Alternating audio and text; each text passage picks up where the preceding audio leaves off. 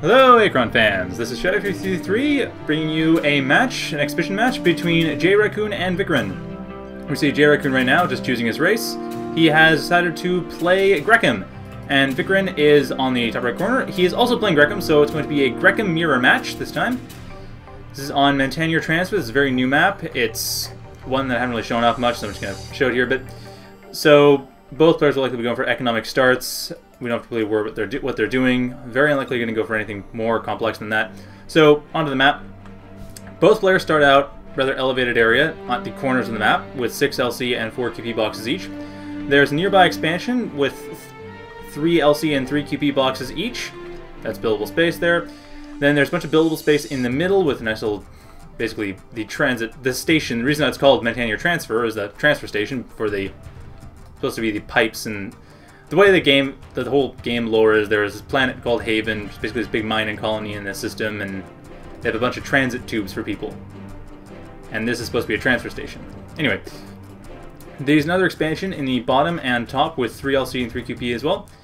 And there's expansions on the corners that have much more QP and much more LC, but 6 LC, 4 QP, and top left, bottom right corners. You notice both this expansion and the natural expansion have the boxes spread out. You can put RPs in the middle of boxes and very quickly switch between what type of resource they're mining, rather than having to move them. And this is something that some people asked me, and one of the other map makers does this, so I figured it'd be an interesting idea to try out. Anyway, JRaccoon he's getting 8 RPs on LC, while Vicarin is about a minute down from there.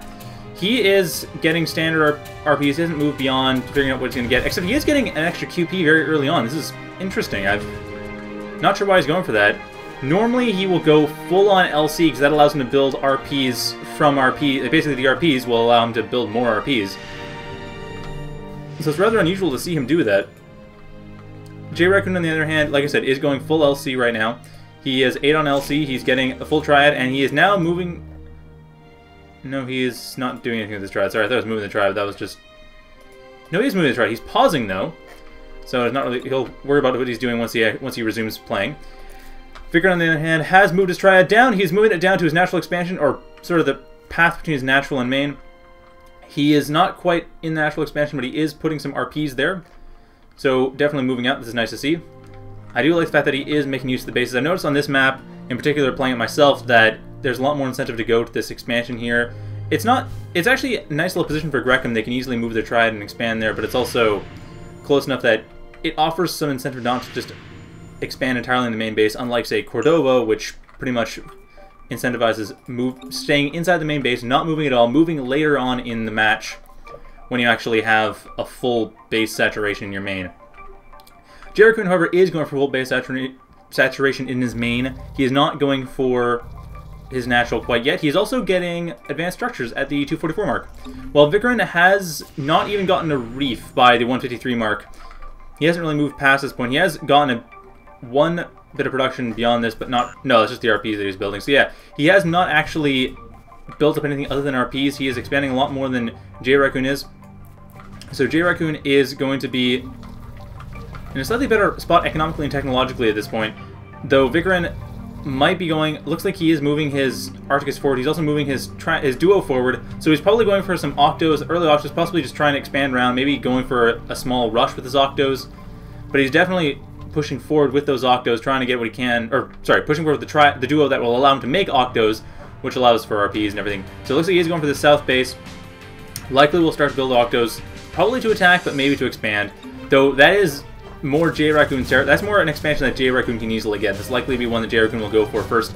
And he is in fact sending some Octos down just to scout out. He isn't sending them to build any RPs yet. He is just sending them out. Looks like he's going for... He's going towards the central expansions, probably just double-checking to figure out where Vicarin is going himself. And now JRaccoon is Aspire, the 320 mark, so JRaccoon is definitely pushing heavily for air. Vicarin has jumped ahead of the 404 mark. He is building RPs, but the Octo from JRaccoon has seen his triad, or his duo, rather. It is going to be destroyed, but JRaccoon does know what's going on. He knows that Vicarin is expanding towards the bottom, or intending to expand towards the bottom. Whether he'll actually stay doing that is yet to be seen, but he is currently intending to do so. He has another couple minutes, or a couple meta minutes to change this. And another RP coming out. So JRaccoon definitely is focusing more on expanding his main base. Vicarin, I believe, has fewer RPs than... Yeah, Vicarin has fewer RPs than JRaccoon. JRaccoon is definitely focusing more on building RPs. Vicarin is probably... Like I said, probably going more towards a bit of a rush. JRaccoon, obviously having seen it, means that he can stop it in advance. Though he is pulling back the Octo that was used to scout, so it's not going to die. Still, JRaccoon is fully aware that Vicarin is likely planning to go for... No, he is actually he's counterattacking with 2 Octos, and he may be building more, although he does Aspire, so I wouldn't be surprised if he started building once he gets the resources for it, because he doesn't have a whole lot of resources. Vicarin has more resources, but fewer resource processors. He's not spending as much as JRaccoon is. So JRaccoon could get a bunch of Octos and Pharos and use them to just try to attack this duo, forcing Vicarin to push back, although Vicarin is not that well defended beyond this try. If he loses this duo, JRaccoon would have an easy time getting through. Of course, the hard part is getting through this duo. And Octos being built for RPs are not going to be really effective targets. JRaccoon is working around that. He makes sure that the Octos are not getting distracted by Vicarin's Octos turning into RPs. And more Octos will be... Oh, these Octos that came up before. So JRaccoon is just focusing on this point in time, probably trying to push his... No, he doesn't need to be focusing that heavily on reordering this point in time. He is attacking a bit earlier than he was before. Just trying to get the Octos... No, not even get the Octos before they come out of Priest. Actually going straight for that Pharo, but it won't be enough. The Octos that were just built will be able to defend that Pharo. It would be a good idea if he had done that right as those Octos were starting to build RPs. He is, however, building a dome with one of the Octos. Actually, with both the Octos. Vicarin's Octos do not see the dome. One of them is getting attacked heavily. It is actually going to Progen mode, so more Octos are being built. So this Octo had seen it, but it is going to Progen mode. Beam is also being upgraded. This is a bad idea. Beam should not be upgraded right now, and this is a very clutch situation. He just needs more dome fire. The beam itself won't be very useful yet. The energy isn't there yet. And JRaccoon should also be starting to build up some air units. He is macroing a bit towards the future, which is good to see. Vicarin, on the other hand, is focused more on this unplayable pass section. He does have his Triad rally towards JRaccoon's main, so Vicarin does have much more map presence. He does have, like I said, more territory that's kind of trying to claim, but he's also a bit more spread out. Like I said, though, he does have more resources. He hasn't spent as much. He does have more resources. He does have a reef now. He does have advanced sources research, but he doesn't have any spires built up yet. And here we see the domes have lost the ability to actually hit anything because they're out of range.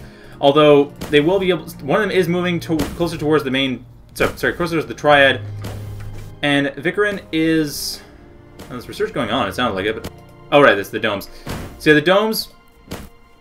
Nice harassment there, but Vicarin is just ignoring that entirely. He's decided to send an Octo to the main base, attacking this Spire, and JRaccoon has not yet used the Spire. I'm very surprised he has not built anything with the Spire yet. He's building some Seppies to block off the Octos. I'm not sure why he's going for Seppies specifically.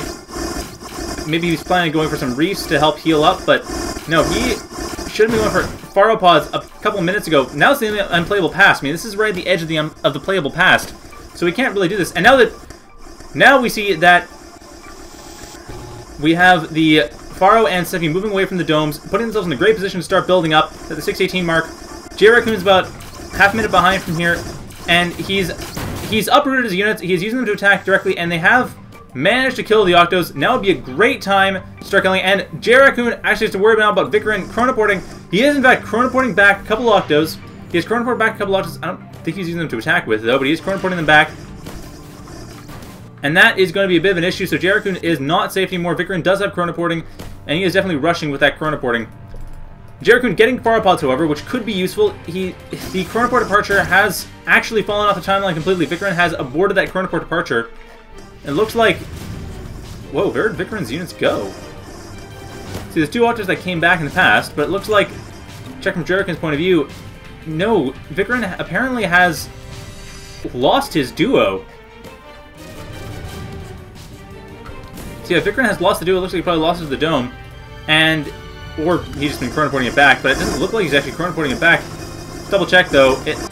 It's quite possible that Vicarin has simply moved his duo, but I don't see it around here anywhere. No, he did in fact lose the duo to the domes. The 2 domes that moved in destroyed the Pharo and Seppi, so Vicarin is in a really bad position right now. JRaccoon is in a perfect position to start attacking and just destroy Vicarin. He also is getting chronoporting of his own, so both players will have chronoporting very shortly. Looks like about another 10 seconds, then chronoporting will be available for JRaccoon. Vicarin does have a few more resources, but he doesn't have a Triad right now, and looks like his Arcticus is right in the middle. And yeah, JRaccoon, looks like JRaccoon has won. So that was a really quick game. Very interesting to see that Octo Rush, though, the Octo attack that Vicarin was going for. Like I said, it's a chronoboarded Octo attack, which ultimately didn't do anything, but still a pretty neat idea, despite the fact that, you know, ultimately it was for nothing. Because, like I said, the Octo's being chronoboarded back ultimately didn't actually get chronoboarded back. So yeah, that is... Although Vicarin looks like he's trying to chronoboard some stuff back, some more units back to attack. So Vicarin has not actually thrown in the towel quite yet. He is trying to chronoboard back Octos and use them to attack, possibly trying to permaclone some Octos to deal extra damage and really start damaging Vicarin's base. However, the problem is that Vicarin... Sorry, JRaccoon's base. The problem is that Vicarin didn't actually... Well, he lost the Octo and Seppi later on, so I don't really know how he's going to possibly permaclone. I think he may have a chance, though. It's a small chance he will be able to permaclone, but he won't be able to permaclone the Octo and the... Or sorry, the Seppi and the Faro. He is working on it, though. He's at least working on the chronocloning of Octos. And no, this is when the Faro and Seppi came in and will be destroyed. It is the unplayable past. Vicarin is not able to chronoport back. He will be able to permaclone those Octos, so that will ultimately happen. I mean, it's a bit of an ontological paradox there, but yeah, those Octos... There are a couple Octos that were chronoported back that are permacloned. However, they ultimately died, so it makes no difference, really, ultimately. Vicarin, nice little strategy, but it looks like there's really no way that it can do anything right now. Vicarin does not have anything to work with. He has some resources. He could actually build an Octo Faros and such, but JRaccoon now has enough units to just sweep whenever he feels like it. He has the Faro pods and everything. Both players are just sitting around chatting, though, so it's not going to do much good. And here we are. We have one of the Faro pods is being chronoported back, and it will probably end up attacking, just trying to sweep through, attack everything, because that is really the best thing for JRaccoon to do right now. Or not. Looks like, no, the Faro pod is just chronoporting back. JRaccoon, neither player really cares, honestly, at this point. JRaccoon has pretty much won. Vicarin, however, is moving his Arcticus a bit, and he will be able to rebuild the Triad if he wants to, and he does have weaponry as well, so he hasn't, like I said, he has not thrown in the towel. JRaccoon really shouldn't be acting like the towel has been thrown in on this one. Vicarin still has a couple Octos, he still can do stuff, and JRaccoon can't just get lazy right now. He hasn't won yet, he's just almost won. And when I say almost, I mean a Plasma Cruise Missile just got sent over to attack JRaccoon's main, which will be quite effective when it hits in the past. JRaccoon realizing this is happening, that's going to be a pretty bad position. So yeah, that is possibly an issue. It looks like, yeah, there's a giant red spike there. That would be the PCM hitting. So right now, JRaccoon is trying to figure out where Vicarin is, and Vicarin is getting a Seppi from his Arcticus. He could get a Faro as well and start rebuilding. Now Vicarin, of course... Oh, crap. No, Vicarin is actually, yeah, he's attacking with the Octos in the past. And that's... yeah, he's definitely trying to permaclone those Octos, and he's doing a pretty good job of it at this point, too. So the Faro pod looks like it is going to be able to come back and actually damage the Octos, stop them completely. But the problem is that there isn't a whole lot that JRaccoon can do if he's not going to attack where the Triad is. So now Vicarin actually, at the 11-13 mark, Vicarin actually has a Triad again. He does have a Triad, he does have Octos coming up, so Vicarin's back in this game. He's not lost. He's far from lost. JRaccoon really kind of dropped the ball in this one because he won. I mean, JRaccoon won this game. He just didn't completely solidify that victory and didn't destroy the Arcticus, didn't completely obliterate Vicarin's means of rebuilding.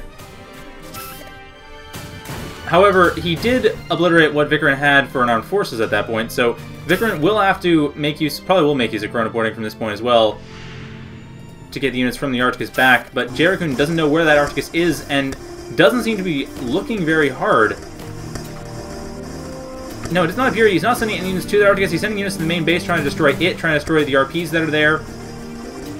Vicarin, on the other hand, he's continuing to build up in that Triad. He has, like I said, he has it pretty well set up. The dome isn't anywhere nearby to actually start attacking it. The domes that are flying along are... This dome will be moving towards this spot here right next to the Triad, so we'll be able to see that Triad eventually.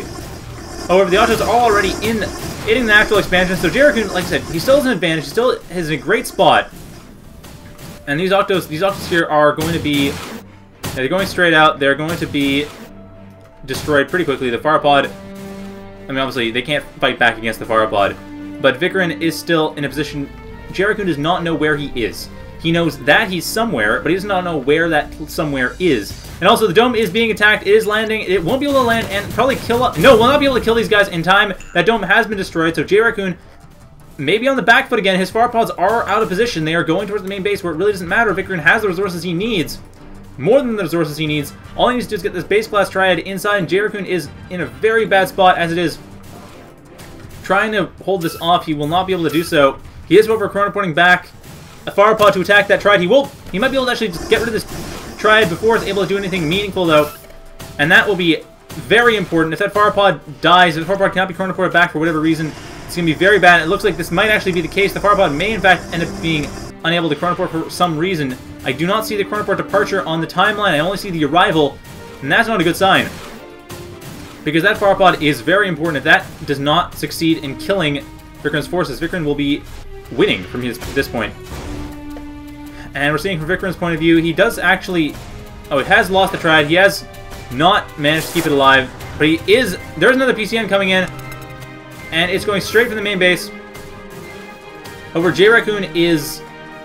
Well, JRaccoon is holding off. He's double-checking the past.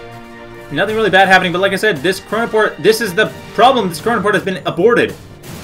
I don't know what happened with JRaccoon, why he didn't ultimately chronoport, but that chronoport is absolutely necessary. I don't know where... This Pharopod is just hanging out here. It's not chronoporting, and I don't know why. That is very bad, because this is not causally stable. This Arcticus and Triad will come back into existence once the red time wave comes along, and Vicarin is probably well aware of that.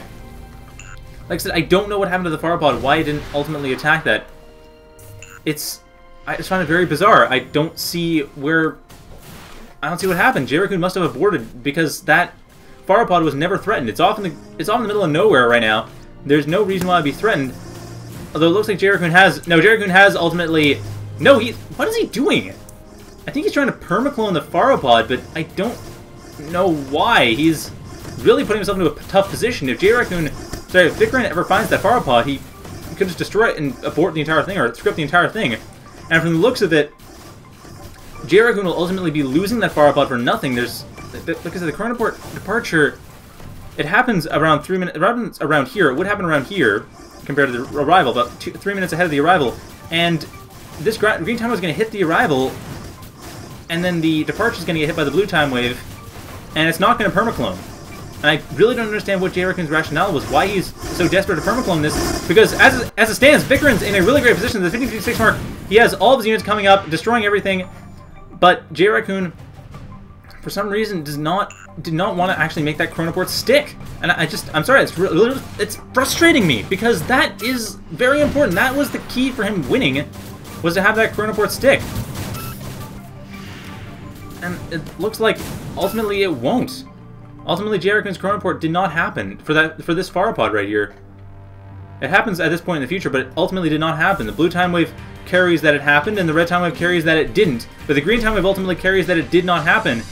And actually, even the blue time wave, not enough has changed. So yeah, Vicarin managed to get back, but really, JRaccoon's just thrown the game away. I mean, not just the fact that he forgot to look for Vicarin's Arcticus and didn't stop it before it could rebuild, but the fact that his successful attempt at stopping it was ultimately unsuccessful for no good reason. I mean, it's too late now. I'm sorry, it really is too late now for Vicarin. Sorry, for Vicarin to be stopped, really. I mean, JRaccoon might be able to damage that Triad and deal with it a bit better, but really, this is a very bad spot. There's no excuse for it. I don't know why Vicarin was allowed to do this. I just don't get it. I really don't. I don't get what JRaccoon's rationale was. I don't get what he was trying to do, if he was playing mind games or what. Or if he's just gotten in the habit of paradoxing out. Yeah, once again, see, I mean, I think this chronoport will be able to hit the edge of the timeline first, but really, there's no point chronocloning unless you absolutely need to have the extra units. And right now, yeah, JRaccoon does absolutely need to have the extra units, but that's only because he got careless. I mean, really, he didn't need to have them ultimately. He just went and got them, went to chronoclone, and like I said, he lost out his big opportunity to win the game from trying to chronoclone. There's really no point to that. It's a bit of a rant, I suppose, but Yeah, chronocloning, or sorry, permacloning, I should say, while useful, and in case you're wondering, I should probably explain. Permacloning, or permanent chronocloning, chronocloning is what happens when you chronoport something back and it exists alongside itself. This is a standard time travel, a standard element of time travel. Permacloning is taking advantage of the property of the engine that everything that falls off the left edge of the timeline here is permanent. So what you can do is you have a chronoport depart, and then it arrives on the timeline. Both events are on the timeline. You take the chronoport departure off the timeline, but the chronoport arrival stays in the timeline until it falls off the edge of the timeline. If you do that, then the unit has been permanently chronoported back, but it came out of nowhere. It's basically an ontological paradox. It chronoported in, but no unit chronoported back to become it. And it allows you to duplicate your units for a relatively low cost. The problem is that it's also really tricky to get right, and requires a lot of attention, especially in this case where it's a very clutch game, and Vicarin basically won because JRaccoon was dicking around trying to permaclone. For no good reason, really. Vicarin just got this game because JRaccoon threw it away, essentially. Which is really annoying because JRaccoon was winning this game. It was his game to win. I mean, the fact that he got careless when he thought that Vicarin had died after that first rush was pretty bad, but the fact that he tried to get fancy and lost. Like, you only get fancy when you have to get fancy. If it's get fancy or lose, then you get fancy. If it's do something that'll make you win or get fancy, where getting fancy may cause you to lose, then just try to win. Like, the whole point of anything fancy in a game, any game, is that someone else had to do something fancy to stop you, and then you have to do something fancier to stop them, which occasionally happens, and pretty common in RTS to happen, where the strategies just evolve against each other. But if you're doing something just for the sake of being fancy, that's a waste of time. Do something because it's going to cause you to win. If not being fancy causes you to win, if there's no strategy that's really interesting that causes you to win, then there's an issue with that you need to use, ultimately, at the optimal metagame. That's more of an issue with the game, which can be patched out and modified and worked around. But if being fancy is necessary to win, then do it. If it's not necessary to win, then don't. So it looks like JRaccoon has pretty much lost the game. He has nothing left. He has, in the playable past, as we can see here on the left side of the playable past, he has nothing. Quite literally. He has the dome. That's about it. But it's kind of weird to see that he had won. JRaccoon had won this game. And he decided to win. Yeah, I say, he thought you were outside. Wasted time. Bad idea. Do not waste time. Never waste time. Wasting time is not the way to play. And if you're going to waste time, then don't expect to win. So yeah, that was interesting, but kind of frustrating, ultimately. Yeah, I don't know. A good demonstration about why you don't do something fancy for the sake of being fancy. You do something fancy because your opponent is doing something that requires you to do something fancy in order to win. And JRaccoon did not need to be fancy in that instance. Anyway, hope you enjoyed that. It was enlightening, and have a good night, everyone.